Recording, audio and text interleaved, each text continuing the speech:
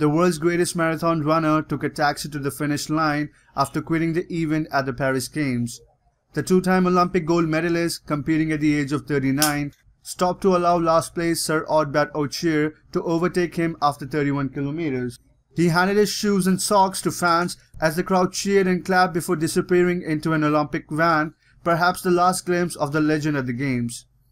Kipchoge has been in the leading pack in the first 10K and dropped back to around a minute behind front runners at the halfway mark. He was one of the 10 runners unable to finish. Utopian Temiroit Tola claimed gold with an Olympic record time of 2 hours 6 minutes 26 seconds, with Great Britain's Emil Kerris missing out on a podium spot by 27 seconds in fourth.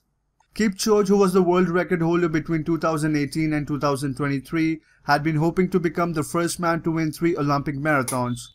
Between 2014 and 2019, he went on a phenomenal 10-race unbeaten streak in major marathons.